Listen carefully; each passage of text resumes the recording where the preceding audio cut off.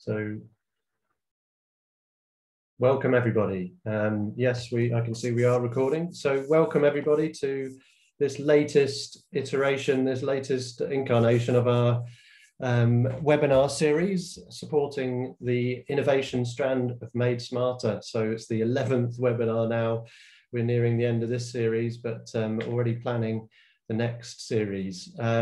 So this is a topic today that we'll be focusing on that is close to my heart, that enables increased value to be delivered to the customer. So servitisation, a business model that is enabled by digital technologies. So we've got a fantastic panel of speakers who I'll be introducing shortly. But first, the standard preamble from myself. Apologies to those who've heard the preamble before. But yeah, very conscious we've got we always have some new attendees. So good to have so many of you with us today. Anita, next slide, please. So who are KTN? We exist to connect innovators with new partners and new opportunities beyond their existing thinking. So yeah, we've got 200 staff across the country with our specialist sector or technology areas, and we make surprising connections that drive innovation. So yeah, whether you're a manufacturer today or a technology developer, tech provider, yeah, we can forge hopefully interesting connections and introduce you to new knowledge through this kind of activity that we're doing today. Next slide, Anita. Thank you. So, yeah, we do have deep expertise across all the technologies that are described in the Made Smarter review, and indeed specialist teams in sector areas. So we bring all these different sectors, technologies, disciplines, and indeed regions together to drive innovation for the benefit of the UK. Next slide, Anita. So this series is in support of the Made Smarter Innovation Network. So this is a 4.5-year program, but innovation networks generally, these are focused activities that KTN run in close partnership with UKRI, Innovate UK, that tackle some of the key challenges that we face as a nation and indeed globally. So things like climate change, that is obviously a big focus for KTN, and in this case, Made Smarter has emerged, focused initially at least on the productivity agenda, but also tackling yeah, that net zero agenda, competitiveness of our manufacturing sector in the round, and yeah, how do we create a more resilient manufacturing sector that is globally competitive. Next slide. So a bit of context on Made Smarter. So Made Smarter kicked off with a review on behalf of government, the Department for Business, Energy and Industrial Strategy.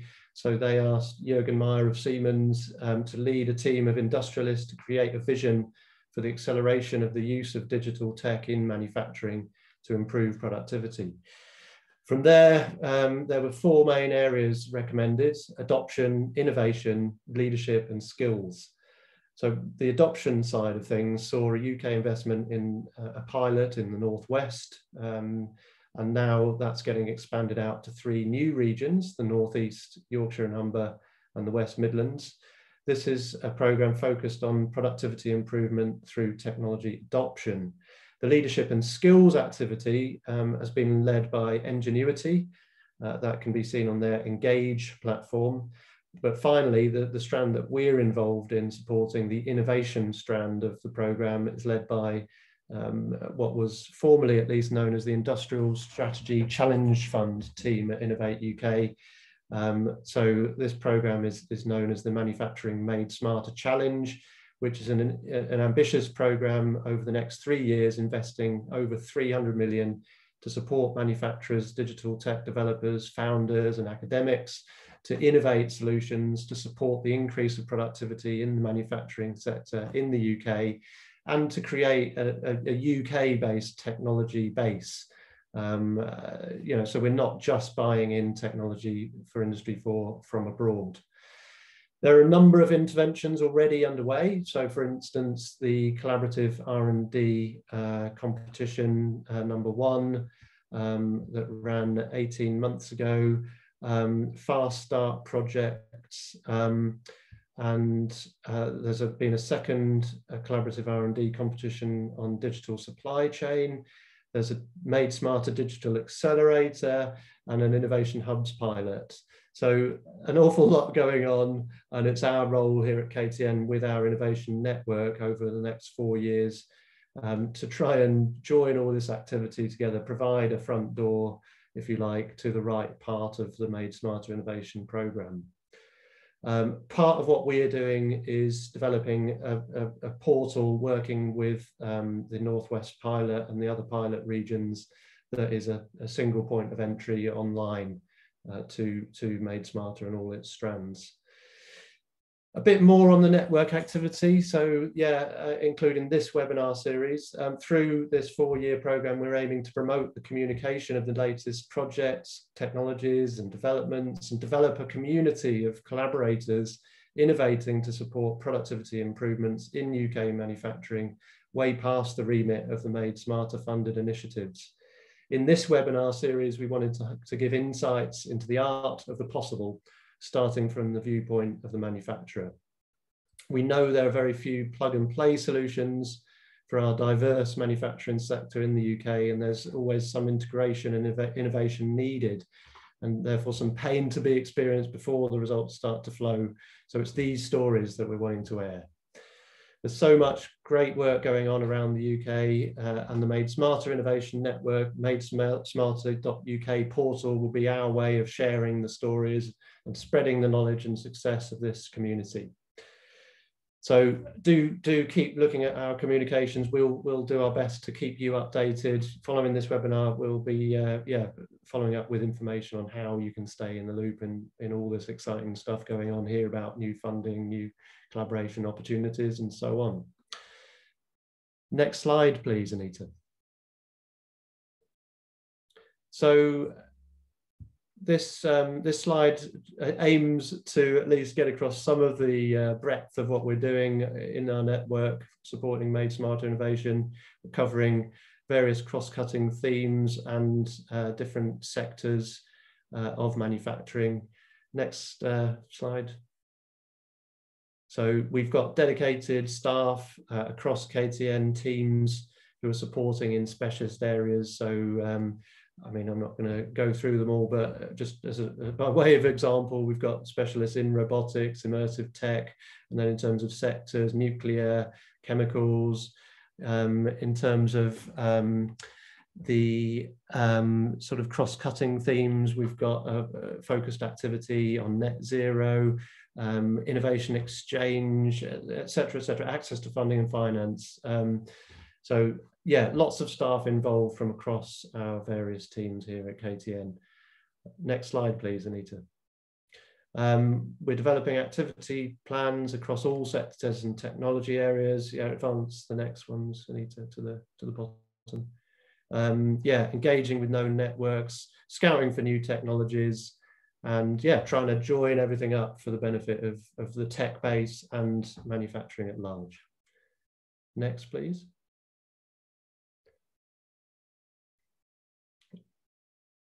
Yeah, one key activity we're doing is scouting out stories of change.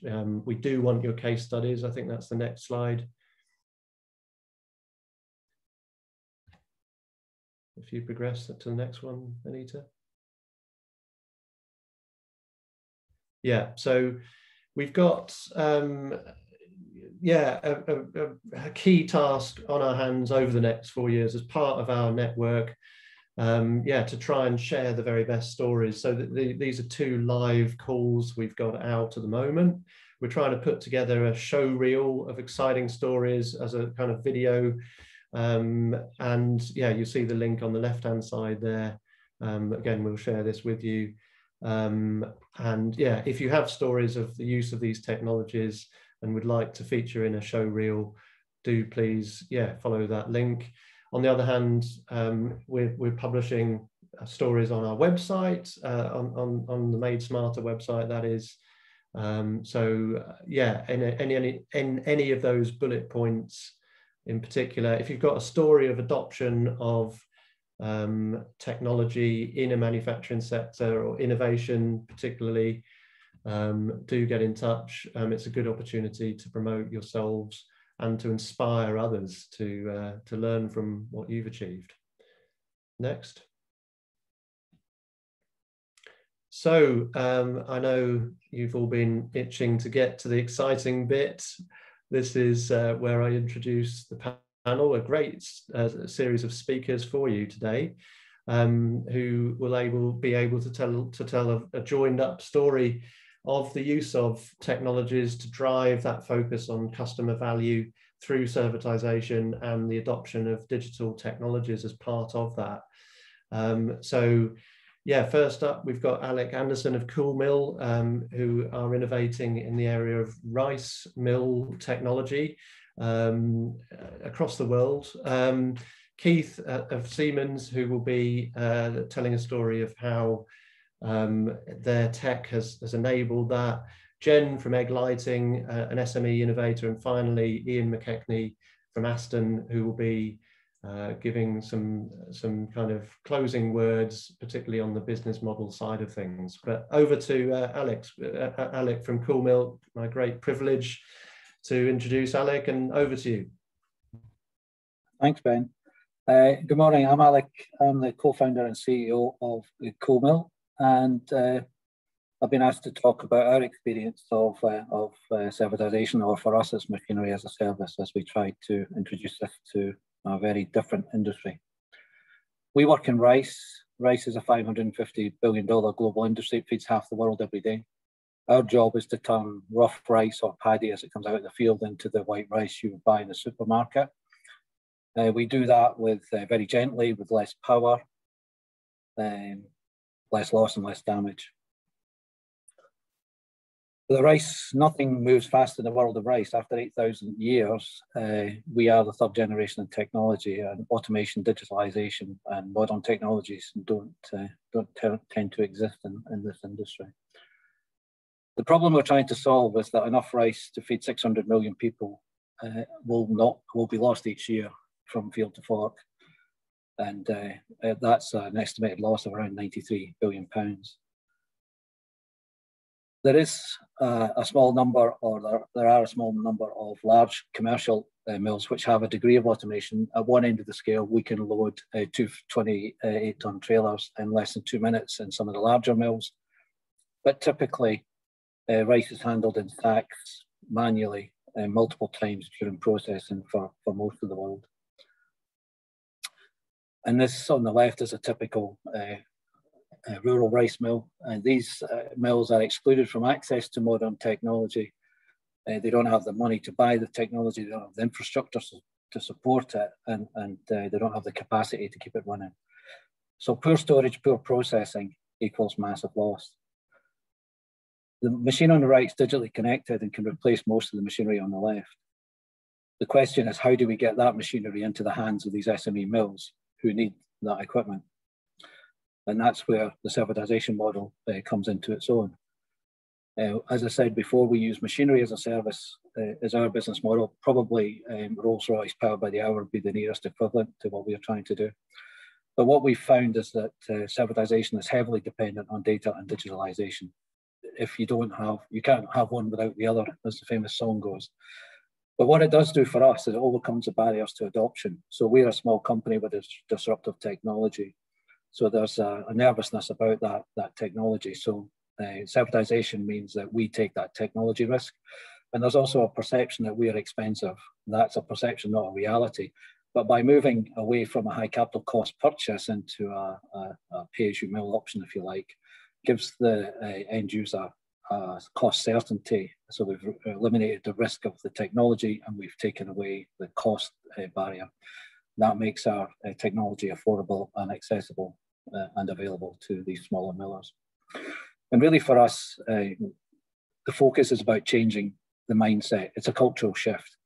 Right now, rice is focused on cost reduction to squeeze a margin. We want to change that focus to value creation. It's not about the cost, it's about the value. But to make it work, you've got to digitalize.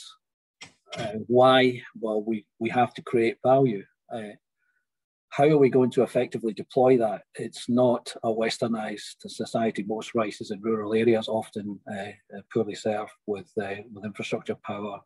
Certainly no landlines. We do have digital communications or mobile communications sometimes. In India, the farmers have burnt down the masts, so that doesn't help.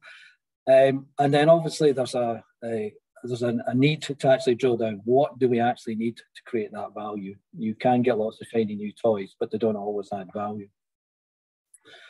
So then we look at the technology. What do we actually need? How are we going to source the data? What are we going to do with the data once we have it? And how are we going to connect it all together? Now, if only there was a vendor out there willing to sell us some equipment, that would make life really simple, wouldn't it? Vendors want to squeeze your problem into their solution, and that's it can be an issue. So one size is not likely to fit all. So how are you going to identify what you need, and then how are you going to make it all connect together? And we've been working with Siemens on a couple of Innovate UK projects, one to create a digital rice mill and one's a digital demonstrator for servitisation. And we're working really at the field level with Siemens.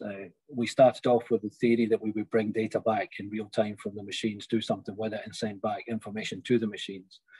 That was quickly ruled out as not being viable. So we're now looking at an edge-based system which will operate the machines on a day-to-day basis.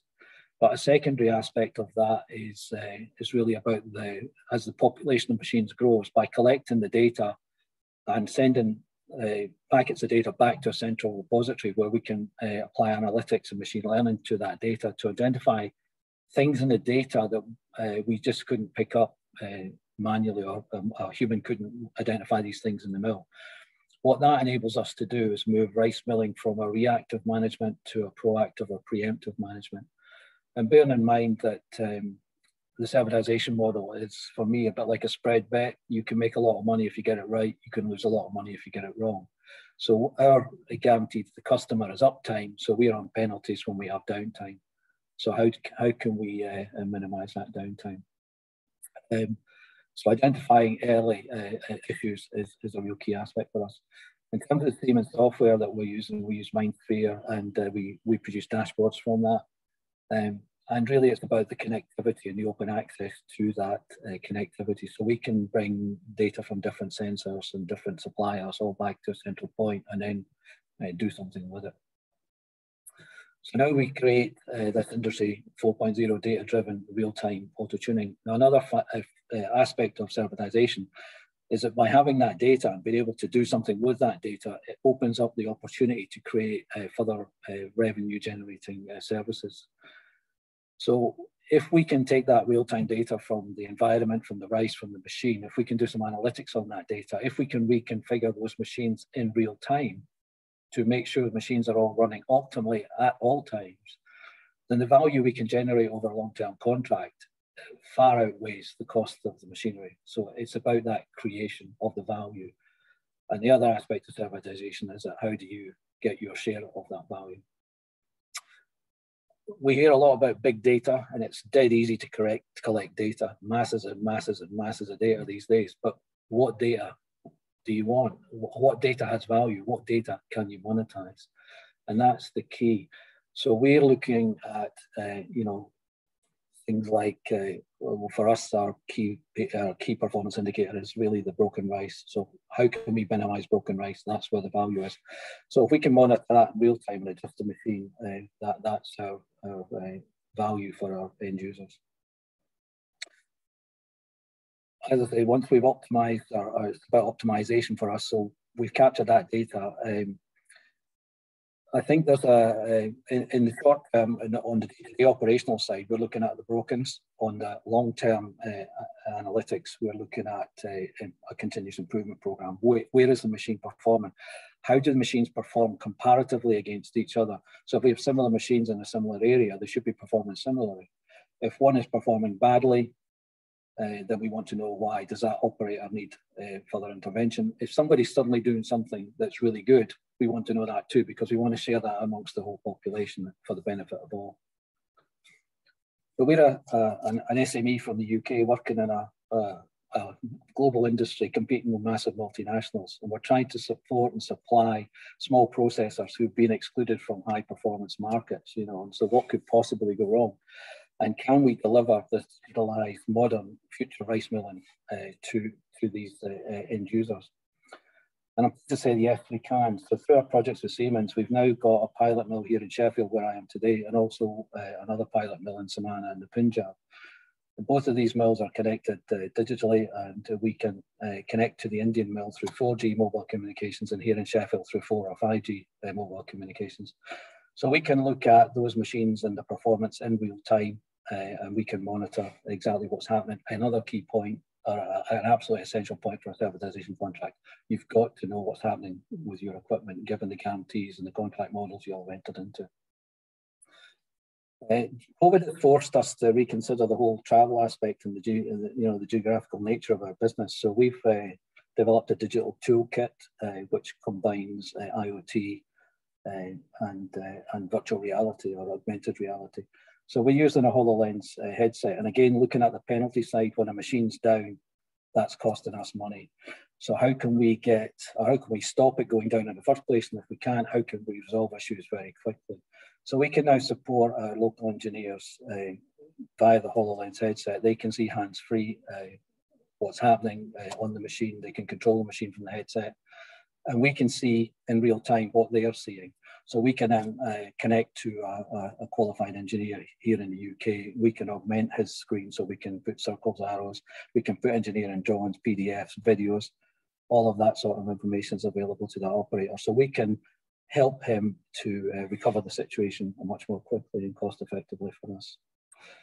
So just to summarise, why do you want to do servitisation? And it's really about creating that shared value and getting your fair share of that shared value. Sell a machine once, that's what you get. Create value, you get a continual recurring income. How are we going to do it? Well, you've really got to work on your contract cost and value models, and that's where Aston, our advanced services group, have been really helping us with that. And when you start out, don't get dragged into all the bells and whistles. Look at what is actually necessary to create that shared value. And I think that's my 10 minutes up. So thank you for your time. I look forward to your questions. Fantastic. Thank you very much, Alec. And yeah, what a great introduction to today's theme, that is demonstrating how digital can enable that shared value, additional value creation. And yeah, great to hear how a UK-based SME is providing technology that, yeah, is serving a global need. So next up is Keith from Siemens, who's going to talk a bit about how Siemens have been helping Koolmill and others in their journeys to servitisation. Cheers. Thank you very much. Hopefully everybody can hear me and see my slides. Yeah, it really is an exciting time. I mean, Siemens obviously is a technology company, and in the thick of all of this that's going on at the moment, there's a pretty much a perfect storm in terms of technology deployment. As Ben said early on, we were absolutely involved with the Made Smarter review, and one of the things that excited me, because I head up our food and beverage business for UK and Ireland, was where food and drink would sit in that report, and I was half expecting that automotive, aerospace would be the big beneficiaries of the report. But actually what came out was food and drink was the second biggest sector to gain from automation, digitalisation, to the tune of around about £58 billion of benefits over 10 years. So it was absolutely key to the future of the sector that the deployment of technology is going to make a massive difference. So extremely excited about that.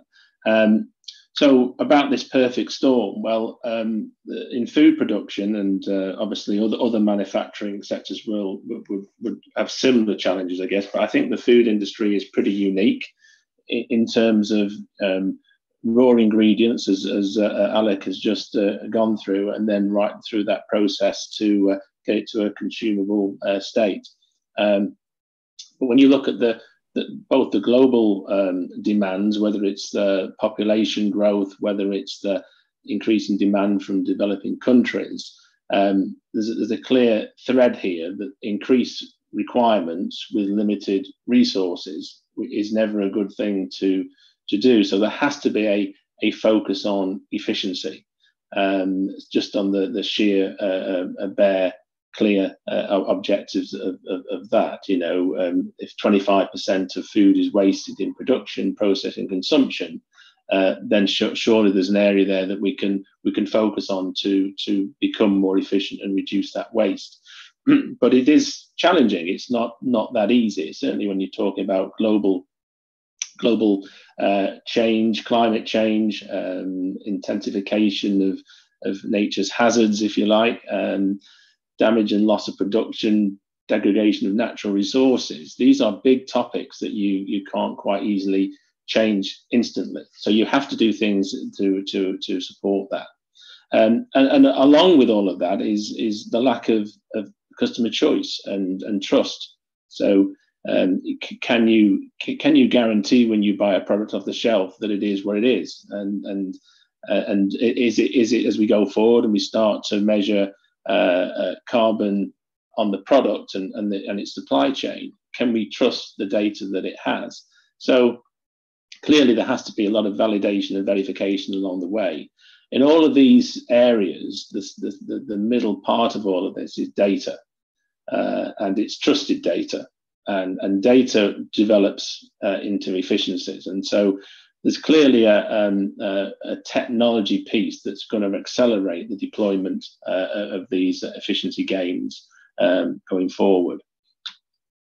So what does it really do for a food manufacturer? And Alec, of course, supplying into the sector, you know, it's all about speed. So if you're now a manufacturer that's trying to obviously reduce its carbon footprint, then that's clearly something you'd like to do quicker rather than slower, because it's a cost saving as well as a carbon reduction process. But if you're looking at the food industry in general, then you're looking at lots of different types of products, and speed to market is clearly something that has to be done. So you've got to get your products to market quickly. You've got to have it very, very good. It's got to have that quality assurance that goes through with all of that.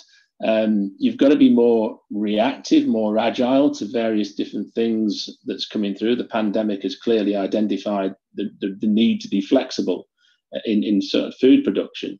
But a lot of companies can't react, can't respond, because there's not that agility in the manufacturing process to achieve that. And through all of this, these challenges, efficiency is right through the heart of it. So how are we going to do that? We're going to talk about the digitalization and how that's going to make that through. But if you can actually bring speed, flexibility, quality, and efficiency together in a technology establishment, then what creates is new business models, because some of this is really complex and it creates a significant amount of value. And if you can then turn that value, as Alex says, is monetize that value, then that automatically creates that business model. But I said earlier that data is at the heart of all of this, and connected data, one source of the truth, whether it's through a fleet of your machines or whether it's across a production line or whether it's your supply chain. When you're connecting data, you then inherently come into potential security, cybersecurity issues. So you can't just go through a development of deploying digitalization and automation and connected data without also covering cybersecurity, because now you're vulnerable, and that vulnerability, where you gain on your performance, you could now be vulnerable if you've not got a good cybersecurity process in place. So they have to be aligned to that, and that's really important to note. So digitalization changes everything. It changes everything. It's continually changing our own lives, and there's no, then absolutely in manufacturing and in certainly the food industry, that's what will take place. But I wouldn't get too hung up on the term digitalization, because it means probably absolutely nothing or many things to many people. It's just a word. What we're really talking about is continuous improvement, and continuous improvement using digital tools to actually achieve what we're trying to achieve. So sometimes language is one of the things that is a barrier, and you know, I do think that certainly in the food industry, it's all about continuous improvement, and these new digital tools will make a significant difference into the deployment of those returns on investment and business performance. So as we go through this journey, the key aspects, and these are the sort of applications and conversations that we're having with many of our customers. And this is not, you know, our customer base is obviously at one side, you've got maybe Koolmill down at the SME end. So this is something that is across the whole sector, to multi-billion companies, Unilever, and companies, Coca-Cola, and all these big companies also. So this is affecting everybody, but everybody is starting it generally with connectivity in that automation. So they may have automated, they may have systems in place, but it's getting that connectivity, because it's only when you get connectivity in different parts of that starts to deliver the visibility of what's really going on. And you can't improve anything unless you can measure. So the visibility is really important. That gives you the transparency, what's happening, but it doesn't give you the solution. It just gives you, this is what could be happening. Root cause analysis can be brought into that as well. And then you start to then build this position of prediction and adaptation. And when you get to prediction and adaptation, that's when you can start to really get some significant value. And the servitisation model then comes into its own, because now you're predicting when things could happen. The food industry is full of variability. The sheer nature of what it is, it's a raw ingredient that reacts and responds to nature as it goes through its process. And as Alex Machine's a perfect example, is looking to adapt and to the conditions in the mill, whether it's humidity, whether it's heat, that's going to affect the machine performance. But if he can predict and adapt to that, he's optimizing his performance irrespective of the variability that comes through. And if you can think of a production line acting the same way, in a hot day, they get potentially, if you're trying to put chocolate through a production line, a hot day is probably the worst thing you could have, because you just get the viscosity changes, and they get a lot of clog ups, and they get a lot of problems as the product goes through. So if you can start to predict that and adapt the performance, then there's an awful lot of value that's wrapped into that. And that's where, like I say, the digitalization piece is really starting to become clear. So what is it really all about? It's about connecting the virtual world with the real world. And I'll give you some examples. We're doing some studies around where process optimization, where we're looking at maybe just a simple mix in a process of ingredients. We've done some using some computational fluid dynamics that we have. It's a brand called Star CCM Plus at Siemens. Alec is using it also in terms of working out the flow of the rice through his machine to optimize the performance of the rice brokens as it gets milled. But you can apply this to many fluid states, and we're looking at taking mixing times, which was 30 minutes, down to 5 minutes, through a little bit of design optimization. But you can start to see if that was a big, which it is, a big flour producer that can optimize 25 minutes per mix with the volume that's going through, the value that's wrapped up in that is into the millions certainly over a year. Whether it's a decarbonisation, you're not running the motors as much, or you're creating capacity to get more mixes in the same footprint. And as the first slide identified, making more with less is pretty much what we're trying to achieve all the way through. So we can model this virtual model, so we can start to optimize the performance of the equipment, the machine. And then we have the real data that's coming from the machine back in, or from the production line, that's going to not only verify the simulation, but it's also then going to look at the what if scenarios. Or what if could we get another 10% capacity? What happens to the model if we increase the speed? What happens to the model if the viscosity starts to slightly change because the temperature goes up? And you can collate all of this wonderful data locally through industrial edge at the various different machine starts, so that we're not emitting too much data into the cloud. But then the big data piece in the cloud is then looking at all sorts of different variables that could have an impact, where the data exists in companies but in silos, so it's not connected data. When you can start to bring it all together into a matrix that is identifying the real picture, shift patterns, training patterns, as well as the technology and the environmental conditions, the root cause of your potential efficiency starts to, you decode that. And once you've got that position, you're now in a position where you can start to wrap that servitization piece around it, because you're now creating that value in the pieces. And so we're seeing no end of different as a service models. I mean, we as Siemens, we offer energy reduction as a service, and process performance as a service as well. But you can see the way this is going. I mean, Alec will be, he's got as a service model. We've got other OEMs that are using our equipment that is in a pay-per wrap or pay-per-fill model, because they're optimizing the performance for that particular company. And it'll keep on going as more and more companies start to see that there's so much more value rather than the capital cost of the equipment to be had by bringing the virtual to the real. You start to see some massive improvements and the acceleration of the deployment of the technology that needs to take place to achieve the business benefits that we need. So on that note, I will leave it there, and any questions, I'd love to answer them later on, but I'll pass it back over to Ben. Brilliant, thank you, Keith. And I'll move without pausing through to introducing Jen Griffiths from Egg Lighting, who's going to pick up on that theme of that Keith mentioned, of making more with less as part of a servitisation, digitalisation journey. Over to you, Jen. All right, well, thank you guys for having me along today. Just to introduce myself, my name's Jennifer Griffith. I am the Circular Project Support Officer at Egg Lighting. That means I'm responsible for guiding our remanufacturing strategy and best practice on our data-driven luminaire remanufacture project. A little bit about background about Egg Lighting. We have been trading since 2013. We're based in Glasgow.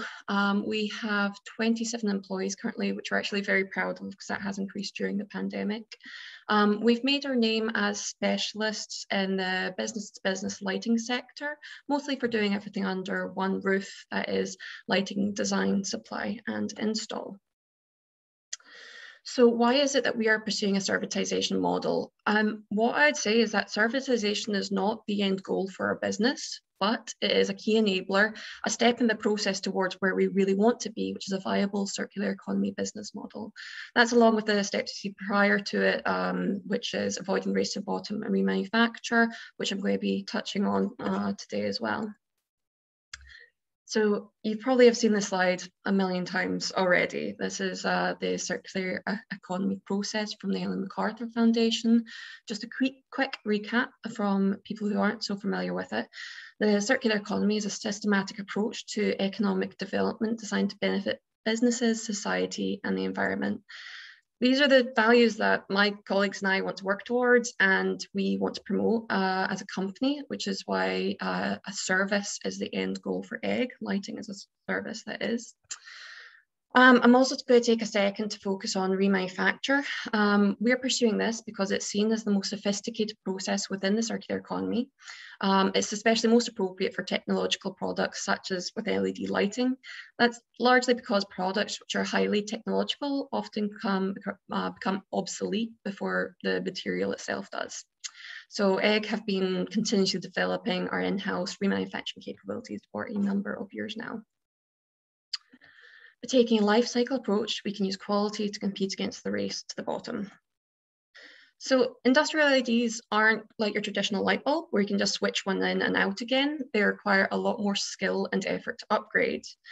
We choose to provide remanufacturing services because, well, we're not about to have the capabilities to die cast 100,000 new panels on a purpose-built production line, but we can look to retain the value in the materials that we already have in Scotland, in the UK, and stop those assets from depreciating. For us, it's much more feasible to repair something than making it from scratch. We believe this is it creates a unique opportunity and offering for us as an SME when competing against multinational firms, especially in the highly price competitive industry. So the opportunity, LED efficiency is always improving. In the last 10 years, LED efficiency has increased approximately 200%. If you only change your lighting every 10 to 15 years, then you lose out on that efficiency and the associated energy savings. Our current goal is to increase the lifespan up to 25 years, and each of those steps on that blue line there, those represent us coming back to you and upgrading them. So typically we can provide manufactured goods at 30% of their original cost, and that's 5 opportunities for us to save on cost and waste. It's 5 opportunities to bring back your lights in line with the maximum efficiency available on the market, as opposed to throwing the material into landfill. By looking at pairing a service with our products, we're invested in longer timescales. We have an incentive to reverse value depreciation. We can make products more affordable long term. So this is what kind of remanufacture to me ends up looking like. This is what our product is, the flagship product of our remanufacturable range. It's called the Stroma. I'm personally very proud to have been involved in development. We have won a number of awards relating to this project. It's essentially bringing back the light bulbs in the form of those strips there and a little process behind it. The key features of this are its durable design, quality components, upgradable design, and easy disassembly. They all ensure the Stroma can be upgraded multiple times with minimum associated labor costs. So now what? We can upgrade it, and that is great. But realistically, no one's ever going to look at their warehouse lighting in 5 years' time and think to themselves that perhaps it's only performing at 70% of what it could be. We're the ones that have to check up and maintain those products in order to achieve their maximum efficient energy and material efficiency. A product itself isn't circular. It's the service that retains the value and how it finds its way back to us. So this leads me to 2 distinct offerings enable servitisation. What I've been talking about so far has largely been remanufacture leading to an upgrade as a service. For the upgrade model, we've been developing a digital passport. Sounds quite like Alex's digital twin he was talking about, which allows data to be held with each light in order to then maintain it. The core service we provide in this model is the knowledge for how to maximize the value of the product by prolonging its life in use and recycling those parts that have reached their end of life safely and in compliance with the current standards. The box on the right is lighting as a service. LAS adds a digital layer to a facility using a Bluetooth mesh network to enable intelligent management, proactive maintenance, and increased functionality. But to dependably provide either of these services, what we need is data. You cannot manage what you cannot measure. So to complement the Stroma, we needed a digital twin or digital passport. The idea is an open data standard which grants user access to luminaire supply chain history, where it's been used and for how long it's been there. This can be done through the simple scan of a QR code, which is unique to every luminaire. We believe that whoever comes across our product should be able to access those details. So that's why it's an open data standard. Importantly, this data means we can facilitate component lifespan projections to carry out preventative maintenance, and it would help any remanufacturer assign a value to that product and its components. They are much more confident assessing their product quality and the ability to repair and dismantle it. By doing this, EGG is looking at product life cycles over the long term. Ultimately, we want to make lights that last as long as the building. To do that, we have to ensure the product is fully serviceable by future generations. commercial lighting is well placed to become the backbone of the IoT. So that's the Internet of Things. So lighting systems are ideally situated to offer a backbone for data transfer via a mesh topology. What I'm trying to say there is that your lights are already placed equidistant over an entire facility. They're already connected to mains electricity. They're also already paired with sensors. To give it a bit of an example, an occupancy sensor might be installed in every light. Currently, it's just there to turn a light on and off, but you could use it for so much more if you digitize it. Sensors combined with Bluetooth could transfer data from anything around or below them. If you had a low-powered, low-cost Bluetooth transmitter, that is, such as in pallet deliveries or visitor passes. We've actually already developed paired digital platforms for some of our clients in order to carry out remote emergency light testing, which saves them a lot of money and is obviously a very dependable system. And we can show real-time data about immediate surroundings overlaid onto a blueprint of the facility's layout. So what other ideas do we have? I don't have time to go into all the additional functions today, but needless to say, the sky is the limit. This platform is designed to be open to future technologies, to create a robust network for your entire building's data infrastructure. That is, it lets other technologies pair with it. So that's from your HVAC system to one of my personal favorites, the control of your indoor light color, in line with those reddish to bluish tones you see from sunrise to sunset. This has a lot to do with health and well-being and has a lot of associated benefits for patients with dementia or night shifts workers. It's small changes like this that could make a dramatic difference to the fight against climate change and to people's lives. So I've highlighted that data and digital technology are enabling our servitization models. The other thing we found essential is collaboration. We haven't done all the work that goes into this on our own. We've had many partners, clients, and organizations that have helped us bring these ideas to life. Particularly are the ones developing the digital passport with us, and Snook are the ones we've been talking to about various servitization models for them to confirm what the industry actually wants and what there's an appetite for. The whole supply chain needs to be on board for a circular service to work. Okay, so in summary, our circular services are designed to benefit one, businesses. By retaining the product's value, we're able to provide an as-new goods at reduced price to the customers. We want to facilitate upgrades in line with new technology and functions as they're developed, rather than overhauling an entire system every 20 years at prohibitive expense. Two, society. By embedding physical products with a digital passport and IoT technology, we're able to capture and analyze data that improves the spaces people live and work in. And three, the environment. We are capturing the data needed to maintain these products with their highest energy and material efficiency for us and by future generations. And with that, I'd just like to say thank you so much for your time and attention today. If you want to know more about our work or ask any questions, please feel free to email me. All the details are on there.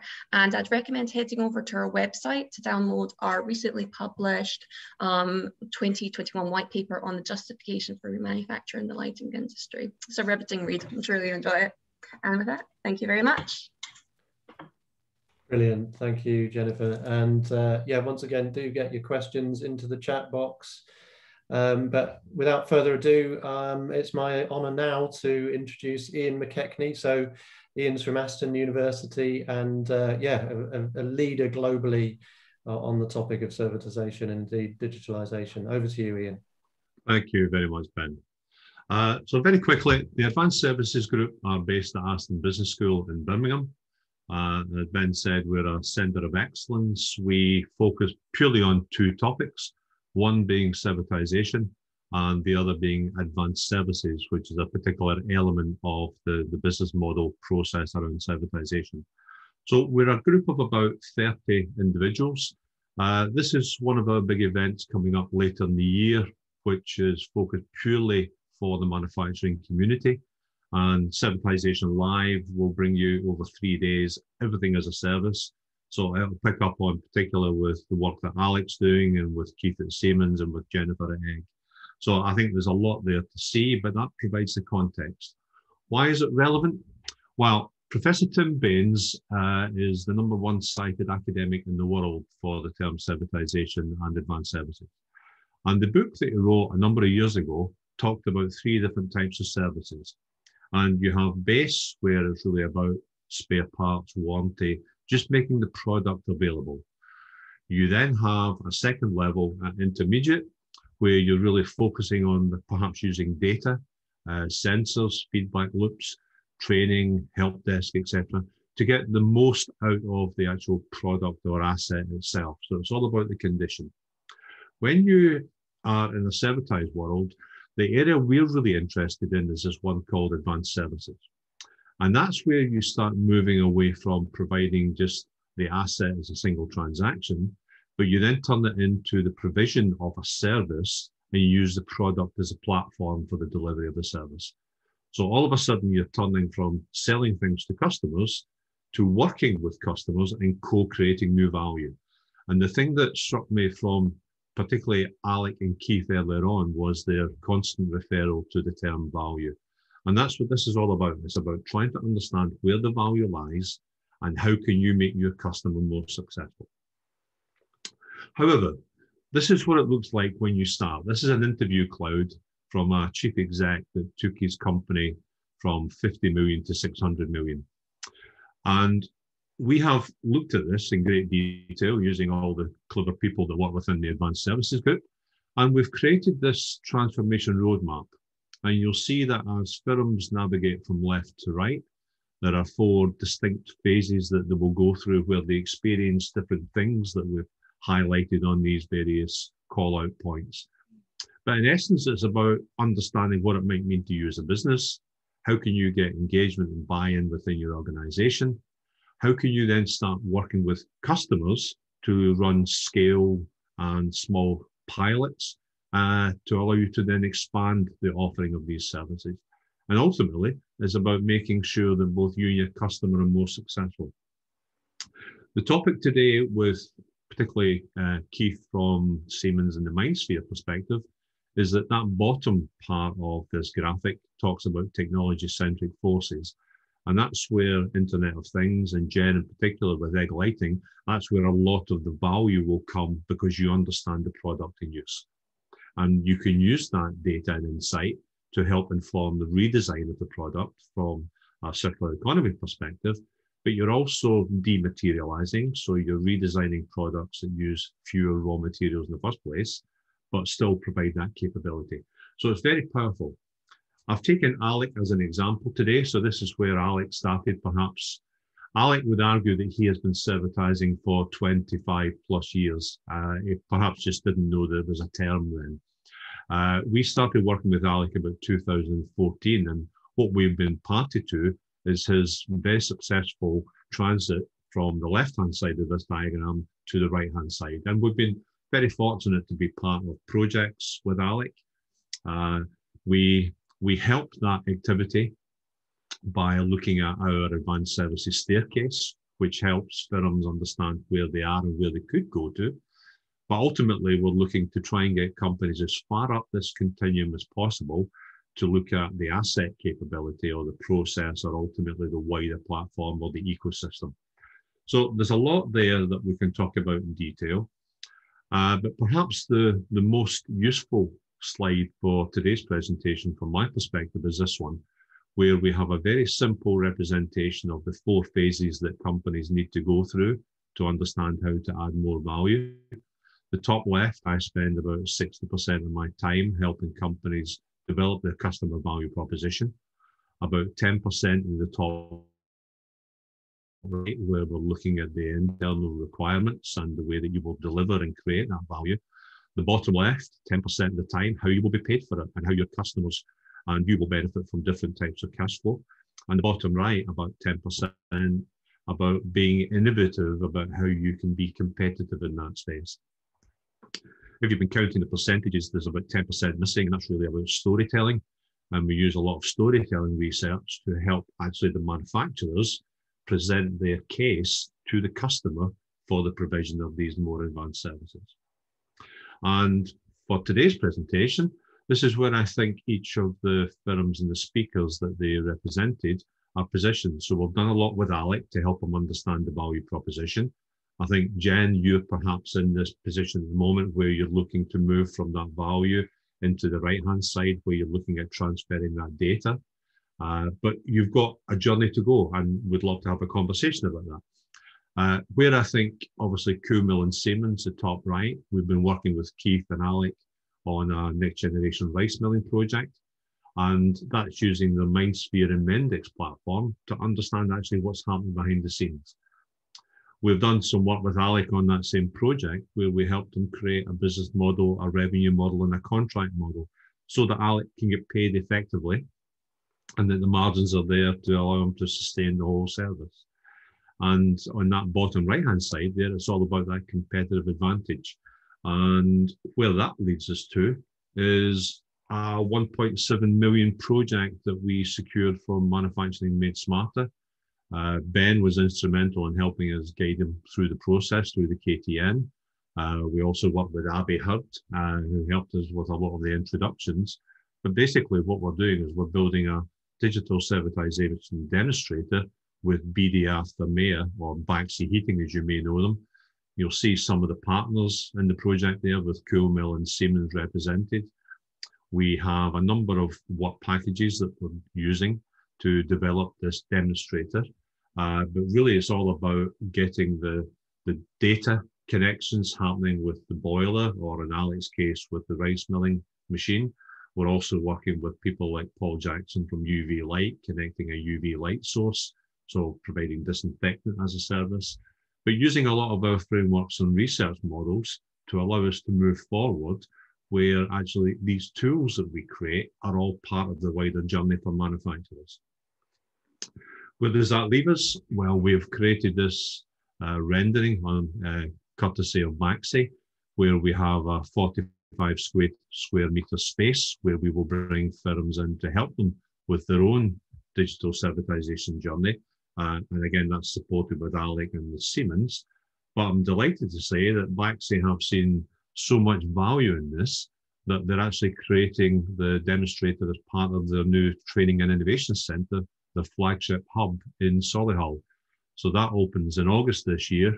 The demonstrator will be a significant part of that, but it will allow visitors to come and see how heating as a service is actually delivered, the business models, the IoT connections, the data, the underlying platforms, that all allow that business model to thrive so that you can extract the value that you create for your customer. And again, just a quick reminder that October 4th to 6th is when our event will happen. We have lots of case studies and books, including one there that we created with Alec's help. And we have different ways of engagement. But I'll hand back to Ben now because I'm just mindful of time, Ben. Brilliant. Many thanks, Ian. So we've got time for a quick Q&A. So yeah, we've had some questions in from the audience, but do feel free to type in more along perhaps with the name of the panelist that you want to put the question to. So I'll kick off with a couple from the audience that we've had in already. So for Alec, so this was from Jen actually. How long will your contract last with your customers, with your end users? And how will you give confidence to them that you'll be around for the duration of that contract? I think we've learned anything in the last year is that we'd never plan more than a week in advance, do we? It's about building trust. We're moving away from a conventional customer-supplier relationship where you're negotiating in an adversarial manner to working very collaboratively on a trust-based system. That takes time to develop.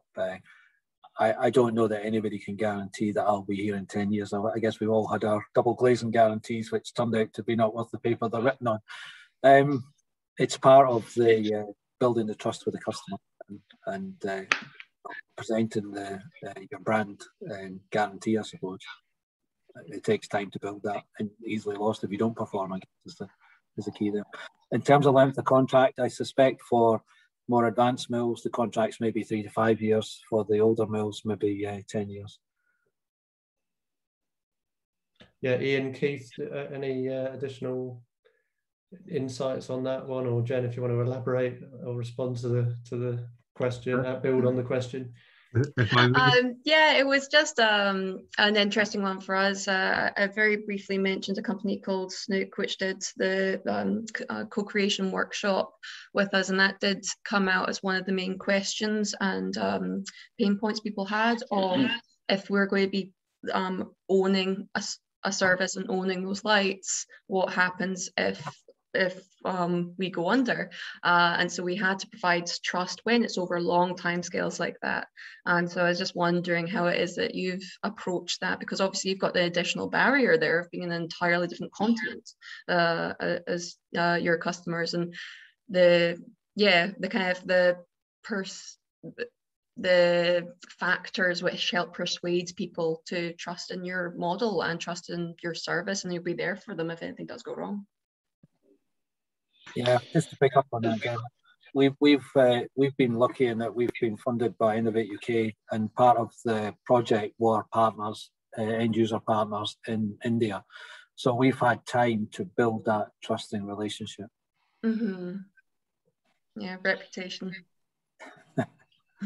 Yeah, I just add a little bit more to that as well. I mean, if you were to buy traditionally the capital, then what's to say the machine company goes out of business after? So it's exactly the same situation, really. Yeah. I mean, you've still got to try and support the machine, and there's lots of machines that are in existence, certainly in the food industry, that were probably put there in the 70s and just about hanging in there, but they've managed to support them by one way or another. You know, they bought the capital many years ago. So I don't really see too much difference. And the benefit of the servitisation model for me is that on day one, the benefits are there without the capital outlay.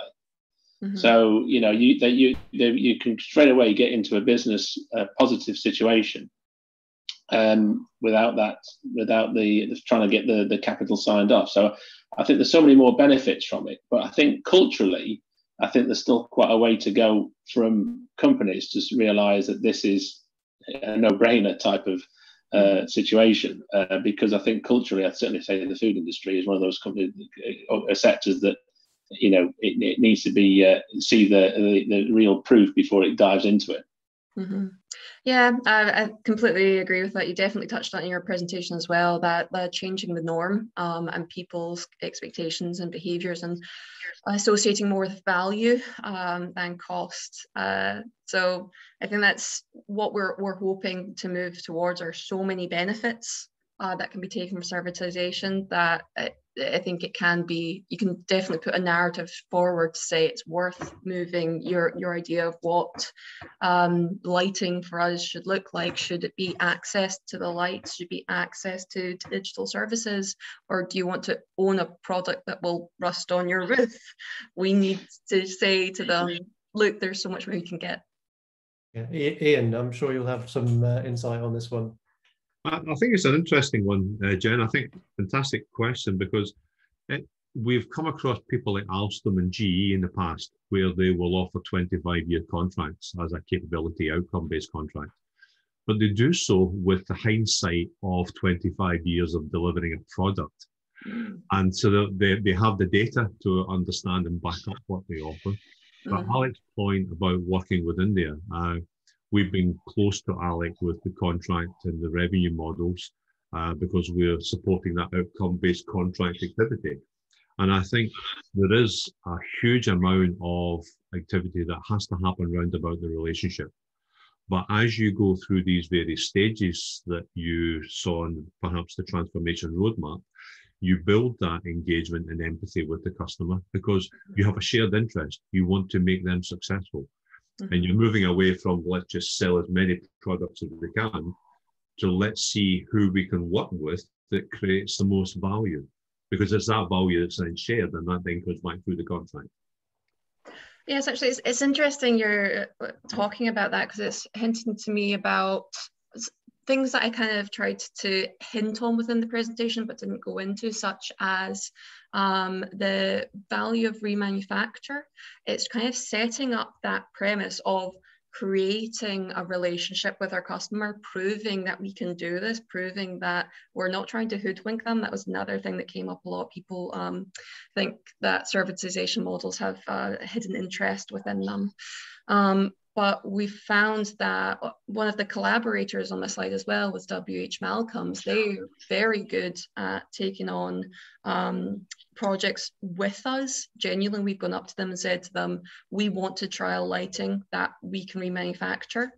And then they've taken those lights on, and that's a very good kind of cooperation where we've proven to them over 8 years now that we can deliver what we say. And now it's about getting that digital passport. For us, that's going to take it from having this one relationship with one customer where we know we have a good relationship to be able to prove it with numbers, with statistics, to give that assurance that people can come back to us. So that's the digital passport first, and then hopefully helping people transition to a lighting as a service model once they have that confidence in us and in the model. Great. So, conscious of time, if I may move on, hopefully that was a useful discussion for all the audience there. You know, getting the perspective of someone on the journey. You know, very real question there that the businesses will face trying to move to this journey, this model. So, a question from Agnes. It's a topic that is very broad. So. It's certainly one that I and my colleagues are exploring actively and learning how to approach. But it's kind of about the equality, diversity and inclusion side of things. So we've all heard about the digital divide. This could have impact both in the manufacturers, in the supply chain, in the end users, in the customers. If I may rephrase the question slightly, how can this data agenda that Keith referred to, the user focus that servitisation brings, how can that facilitate or potentially hamper the inclusion agenda? I don't know if any of the panelists would like to have a stab at answering that one. I can have a go at that one. We did put in a project for an inclusive, using the rice milling as an inclusive enabler to, we would say gender neutral. Our technology is gender neutral, so it's available to all, regardless of size, location, or gender. I think if you look at the stats, particularly in Africa and sub-Saharan Africa, women are excluded from access to the post-harvest value chain. There's a big boys club where if you can afford the latest kit, you can make a lot of money. If you can't afford to get into the club, you're excluded. And I think this remote distributed milling through the digital connectivity brings an inclusivity, makes it available to all. And that's really key. It's about bringing everybody. And that's not just women, that's about, disabled people. It's about, inclusivity in its widest form. And you're looking at rural areas where there's a massive disconnect. Even if you look at UK, inside the M25, outside the M25, you take that to Africa and you're looking at a wider scope. So it's about inclusivity, about making available and accessible. And that's where I think the servitisation model can help, because it takes away that financial barrier and the technical risk. Ian. Just to support that, Alec, we use a lot of European Regional Development Fund money to allow us to provide support to hundreds of manufacturing SMEs. And I'm always asked the question in the application form, how do you deal with EDI? Because there's a whole section that you've got to respond to. My simple standard response is that we do not differentiate. We are supporting manufacturing, we are supporting technology innovating firms. So the EDI doesn't hit us per se, but we, through Alec, we have other ways of making sure we can support people. And it is about just making sure that everyone has access to the information and support to allow them to go on their own journey. Okay, yes, an important topic, and watch this space for more activity certainly from KTN and Made Smarter on that one. We're a bit over time, but I'm very keen that we give you time to network. I'll hand over to Anita to introduce that section that we'll be closing on until the scheduled closing time with 11:30. So yeah, 15 minutes for open networking and for you to meet interesting collaborative partners. But before I do so, I'll just finish by saying we've got another webinar. It's the last one in this series, I think, if I remember rightly. And it is on flexible manufacturing. So we've got the likes of GSK speaking at that. So yeah, do register for that, and we'll be good to see you again next week.